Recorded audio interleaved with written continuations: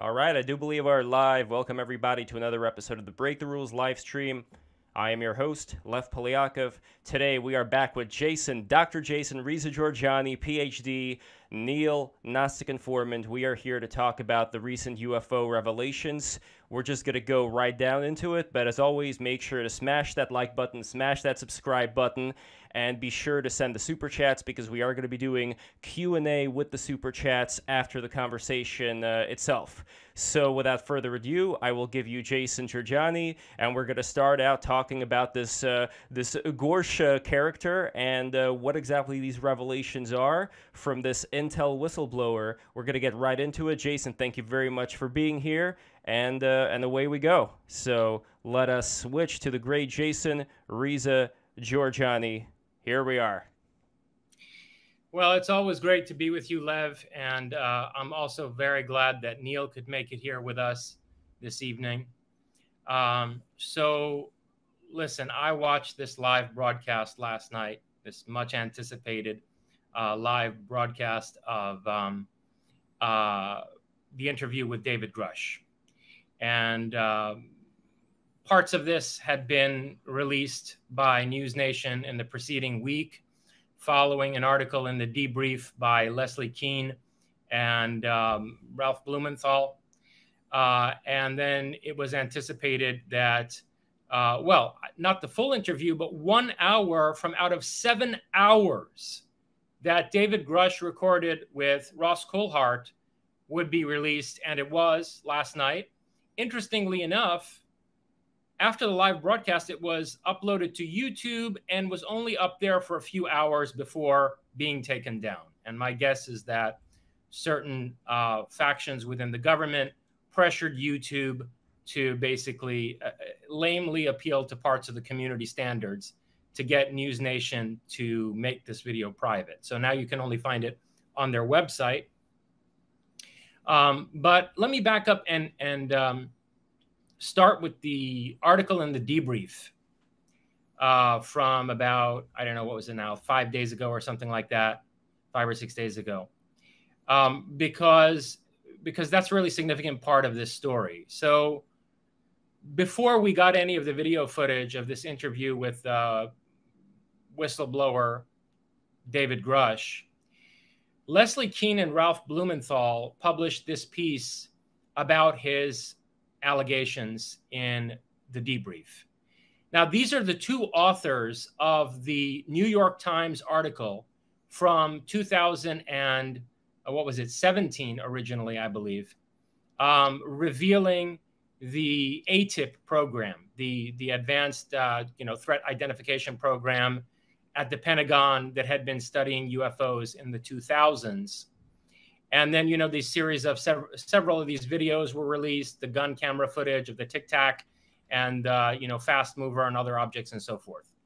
And so between 2017 and 2020, Leslie Kean and Blumenthal were leading sort of the mainstream media disclosure of these formerly classified Pentagon programs. Now, interestingly, okay, why are these the two authors on this piece? And then why is it being published in the debrief? Well, they approached the New York Times with Grusch's story.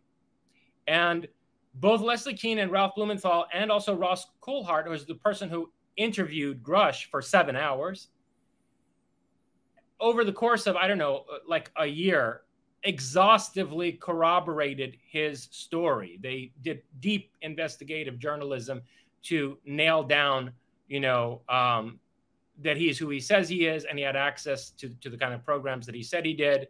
And they were able to secure statements from very high-level military officials in support of Grusch, and also to look at some of the documentation, including a complaint he filed to the Inspector General of Intelligence, where basically he's complaining about retaliation from the government for the inquiries that he's been making. And the Inspector General of Intelligence came back and said that his complaint was both credible and urgent.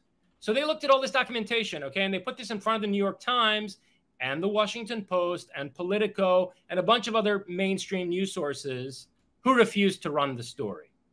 Okay, so this by itself is a very important piece of information, because anyone who knows anything about journalism and intelligence knows that about 10% of all the journalists or media correspondents who work for these major newspapers and TV outlets are agents of the CIA. The CIA has a contingent of approximately 10% inside all of these mainstream media agencies.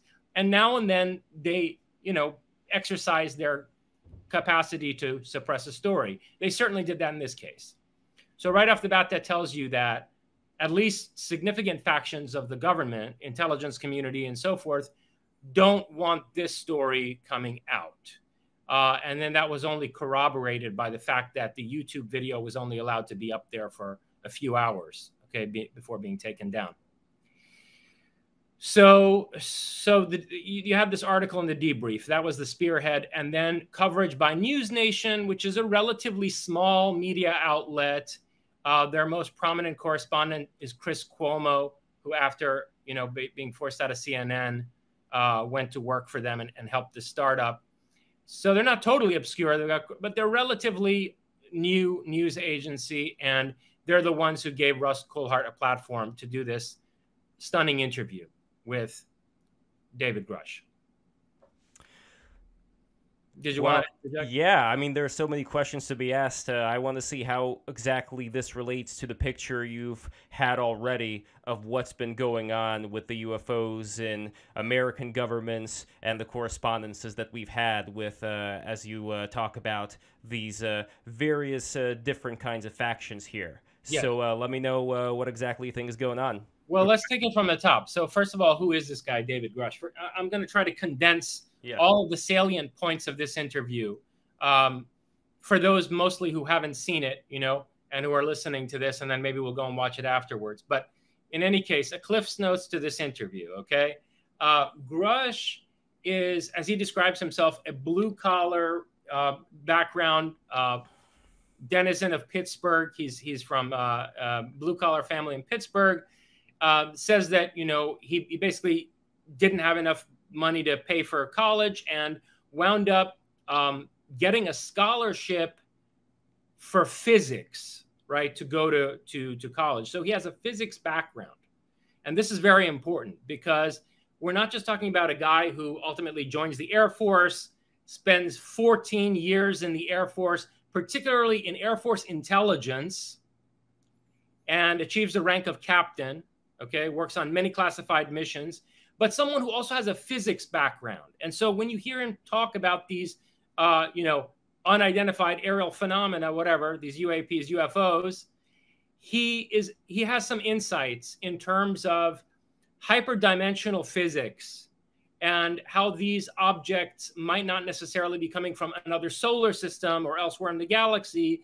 They may actually be slipping into our space-time from other dimensions, or from, you could say, a hyperdimensional domain.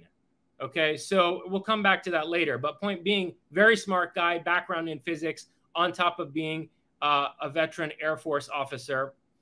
And Grusch ultimately became such a prominent member of the intelligence community that he was preparing the daily intelligence briefing for the President of the United States.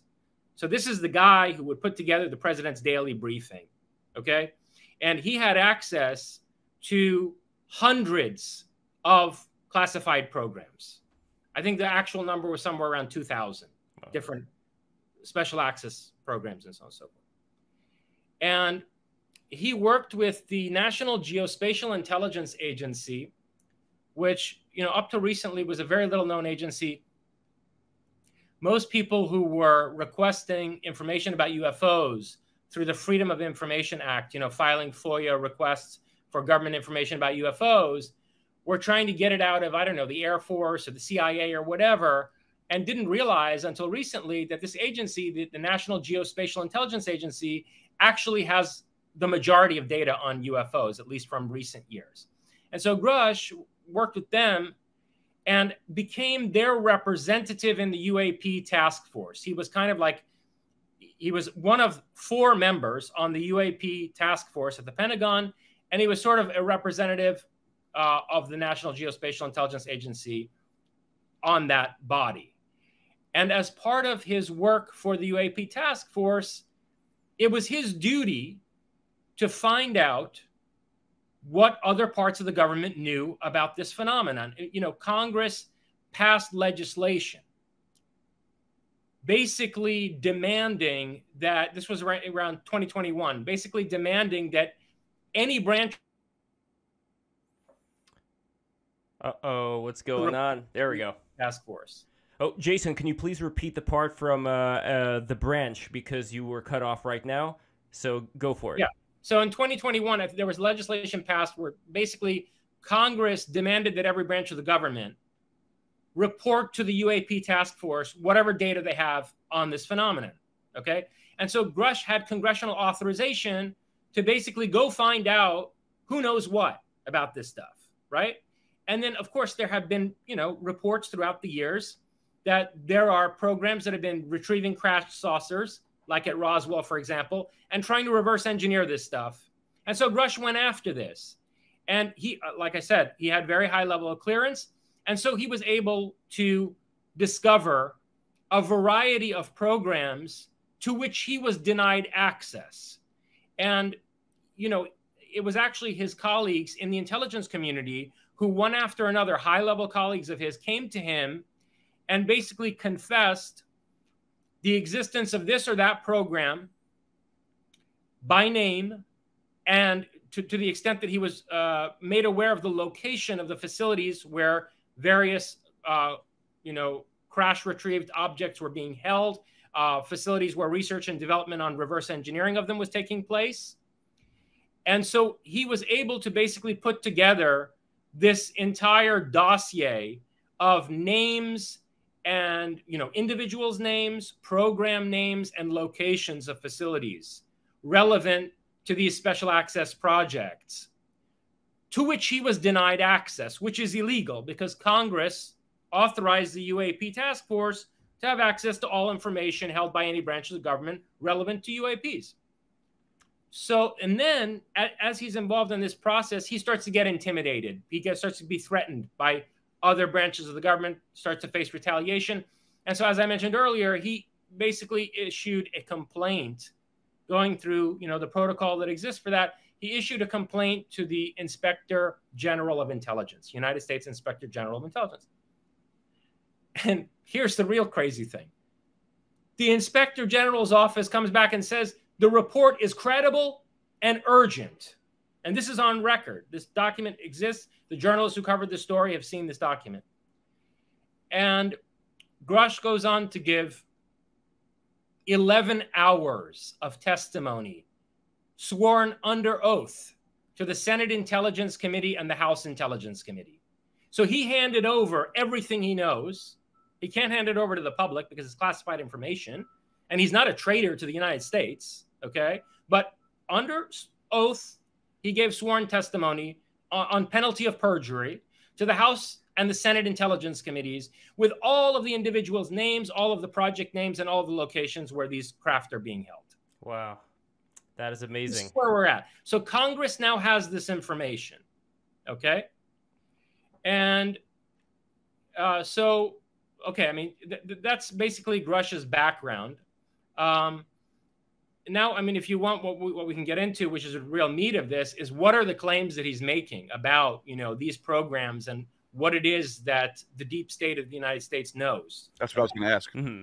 And I would also want to ask, in line with that, how many of these reflect a lot of the things that you were talking about in your book, Closer Encounters, when it comes to these various relationships that we have alleged to have with the remnants of the Third Reich after World War II. But I'm sure we're going to get into all of that as well as we go. So let me know. Right. I mean, I'll come back a little later to addressing that more directly. Except that one of the interesting things that he revealed was that the first crash retrieval was from fascist Italy. So a lot of people think that Roswell was the first crash retrieval. And by the way, Grusch talks about Roswell in this interview with Coldhart. And interestingly, this is another important element in terms of the background of this story. When Coulthart presses him on Roswell, Grusch cannot answer. He says, yes, it was a legitimate crash retrieval. It happened, but he can't get into any details of that. And this happens at a number of points in this interview. And I imagine that if you listen to the entire 7-hour, recording, you would see that it happened many more times, because Grusch actually got clearance to come out and say the things that he has, which is interesting. And we'll get into that too. Like, what is going on here? That one part of the government is intimidating this guy. One part of the government through media is trying to suppress this story. And yet some other part of the government has not only favorably reviewed his complaint, they've authorized him to say certain things, and they've forbidden him from saying other things. That's okay, great. so he couldn't get into Roswell in detail, but he did volunteer that Roswell was not the first crash retrieval. The first was Magenta, Italy, 1933, and Benito Mussolini ordered the retrieval. So it's the fascists who have this technology first. And they had it all the way from 1933 until the fall of the Third Reich, at which point we went in and, according to Grusch, we seized the technology. And he says that it was the Pope Pius, at the Vatican, who informed the Americans about the location of this vehicle. And which means the Vatican knows. The Vatican has known about this since the 30s at least, okay? That by itself is a huge story, okay? That the Vatican has been sitting on knowledge of UFOs since the 1930s. Anyway, that's the fascist angle. For the time being, I'll leave it at that. It makes you wonder why Mussolini was so intent on conquering Greece and Egypt and Africa, all the Roman areas. Why does he want it? What's he trying to find? Yeah, and the high-level technical cooperation between Nazi Germany and fascist Italy starts to make a lot more sense. I mean, I discussed this at length in Closer Encounters, at length. I get into the technical team that was working in Prague on this zero-point energy technology in the early 1940s, and how this team actually included this guy Belluzzo, an Italian, as part of a team that was predominantly German. In any case, it shed some light on the Italian angle and their involvement in the zero-point energy project in Prague in the early 1940s, which then, as we'll discuss later on, was transplanted to the United States and continued at companies like Martin Aircraft in the 1950s in the U.S. military-industrial complex. Book link in the description, by the way, for those who want to get Closer Encounters. That's where you got to go. So what is Grusch alleging? Grusch is alleging that metallurgical and isotopic ratio analyses of craft that have been retrieved going back 80 years suggest that these have been engineered by what he, I think, somewhat problematically calls non-human intelligence. And we'll come back to that question, okay? But in other words, no conventional government or, recognized population or their scientific community has engineered these things, okay? And we know this because the isotopes in these metals and the degree of complexity of the metallurgy involved in crafting these vehicles exceeds the scientific and technical knowledge of certainly any of the nations, in the era when these objects started to be retrieved. That's one of the things that Grusch is claiming. And he's also claiming that that these objects posed a significant security threat in terms of the standoff between the United States and the Soviet Union during the Cold War. That basically these reports like, Malmstrom Air Force Base 1967, where 10 of our ICBMs were shut off, the launch capacity for 10 of our ICBMs were shut off by UFO, and similar incidents where whole sorties of UFOs appeared over the Soviet Union in sensitive areas. these incidents almost triggered a nuclear war because we thought the Soviets were targeting us and the Soviets thought that we were targeting them. And it could have all ended very badly. So, there was this agreement in 1971 between the Soviet Union and the United States, which Grusch points to. In particular, he points to Article 3 of this treaty in 1971 between the US and USSR. That's basically implying that the two countries have to maintain close communications, the red phone, the emergency red phone that was on the desk in the White House, because these objects could be misidentified as an attack by one side on the other side. And so they needed to keep each other informed of the UFO danger so that they didn't stumble into a nuclear war accidentally. All right, that's now that by itself is staggering if you really think about it, okay? Well, let me ask you something real quick. Because you get a lot of these people that are in the military, not even in high levels, but like, sometimes higher levels, but not even just high levels, even just normal people will say, when we're up in the sky in our jets, we see things all the time. We just don't even know what they are. And we're so used to it now. It's no big deal. And you hear that and you're like, wait, what? You're like, it could be Russia. It could be China. We don't know what it is. We're just these weird like dots over here, a weird disfiguration over here. And like, why is it just seems like, how come no one even cares about that? It seems like something that you think people would be talking about. You would think. I mean, the degree of complacency on the part of the general public is really appalling.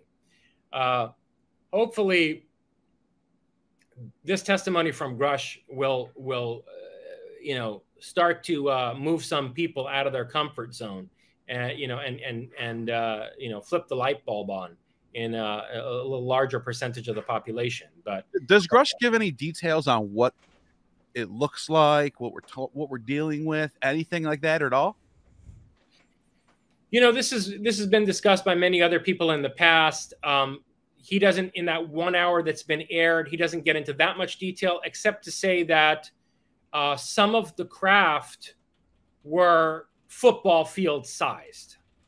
Okay, so these were everything from the Tic Tac, which is relatively small, to football field sized craft, which he says there are people who apprised him of this information, people who were his sources, who are ready to come forward under the right conditions if Congress treats this matter properly and if the media handles Grusch's disclosures properly. Individuals are ready to come forward who have had personal interaction with craft the size of football fields, okay? And so it's a whole wide range of vehicles that have been recovered, either intact or partially damaged, and that are being reverse engineered. And in terms of reverse engineering, this is the interesting thing that he says, that while some advancements have been made on basically, appropriating this technology, due to what they call stovepiping, meaning scientists being forced to work in isolation and excessive compartmentalization, advancement on understanding this engineering and this type of material hasn't been made at the rate that it could be if it were, an open scientific problem, right? And he suggests that in particular, there's one defense contractor, and I know which defense contractor this is, who tried to open this up a little bit and recruit a larger pool of scientists to come and study this, and the Pentagon immediately shut them down. I mean, not shut down the defense contractor, but they basically told them, oh, no, you're not going to. Oh, no, you're not. So clearly, the Pentagon is still in control on some level. It's been speculated that since the 1970s, a lot of these programs were moved from the Pentagon, meaning the US government, into private corporations. And from Grusch's testimony, it appears that while a lot of defense contracting is taking place, the final say is still from the Pentagon. So yeah. So, and by the way, the company that I think tried to do that was Lockheed. And the reason I say that is because, and when did they try to do that? Now, this is a little bit staggering. Lockheed used to be Lockheed Martin. That was a conglomerate of two corporations, one of which was Martin Aircraft. And if you look in the 1950s, throughout the press, mainstream newspapers are covering statements from aerospace executives, including Martin Aircraft, saying that they are months away from cracking anti-gravity technology, actually that they've already cracked it, and that they're months away from rolling anti-gravity craft off the assembly line. Amazing. Okay? So this was 1954. 1954. Sorry, I'm getting texts from one of my associates in intelligence. Shut my phone off. Anyway. Shout out to the intelligence man. What's up? Good to see you. Yes, definitely Lockheed. Anyway, so look, 1954. Can you wrap your mind around that? Like, what kind of advancement has taken place in the deep state over the last 70 years almost, right? Yeah. Actually, this is one of my problems with Grusch's claims, is the extent to which he's claiming that, real breakthroughs haven't taken place and stovepiping is a problem for R&D and so on and so forth. Well, that's probably true on some level, right? I mean, obviously, open scientific research is going to lead to greater rate of, insight and innovation than if you've got a bunch of people highly compartmentalized. And you don't have the best scientists working on this problem. Like, for example, Eric Weinstein. He's been very angry that he hasn't been read into these programs because he has the requisite physics knowledge to probably, make significant breakthroughs in reverse engineering a lot of this stuff. And so the best scientists are not the ones working on these programs. The scientists who can be trusted to keep their mouths shut and be compliant are the ones working on these programs. I was just going to say, I think I let some guy who's on Joe Rogan every other week get involved in this stuff. You're out of your mind, Exactly. Listen, I'm sorry. I like the guy, but he's got the wrong personality profile. Anyway, let's just leave it at that. Yeah. So yeah, I get it. Like what Grusch is saying about compartmentalization. At the same time, I'm not sure that Grusch's sources have been entirely honest with him about what degree of advancement has taken place. And this is a question that we can come back to when I want to speculate about the wider context for Grusch's disclosures and what it represents in terms of the factionalization of the deep state.